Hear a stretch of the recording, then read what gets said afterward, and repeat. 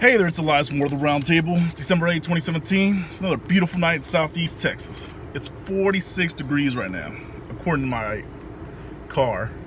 Feels great outside. I love this weather. I look forward to it every year.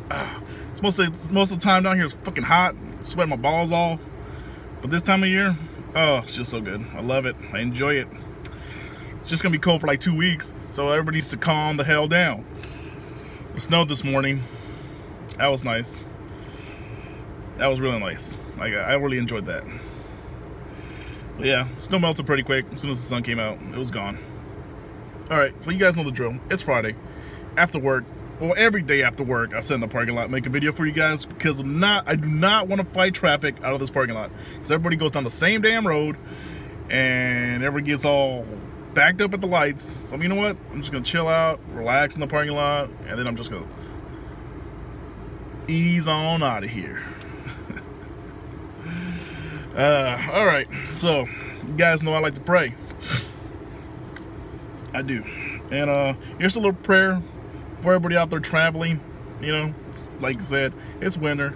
Some places get ice, snow, or rain, like we do down here. Roads get wet, and if it freezes at night, there's ice all over the place.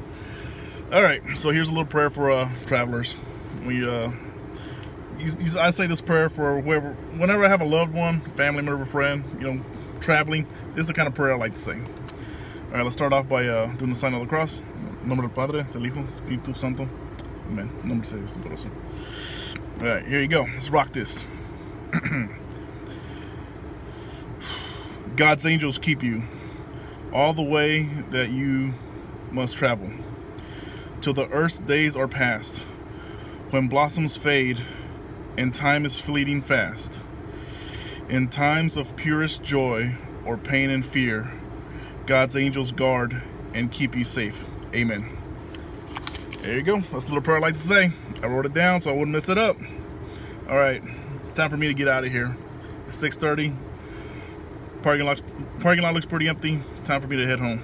All right. All right.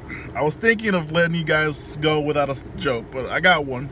All right, not that great, but let's see what we can let's see if I can make you guys laugh. You guys ready? Here we go. Time for the end of the video joke. What's brown and sticky? Give up?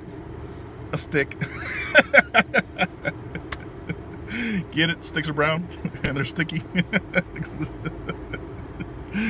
All right, I'm Elias from World of the Round Table. See you guys next time. Later.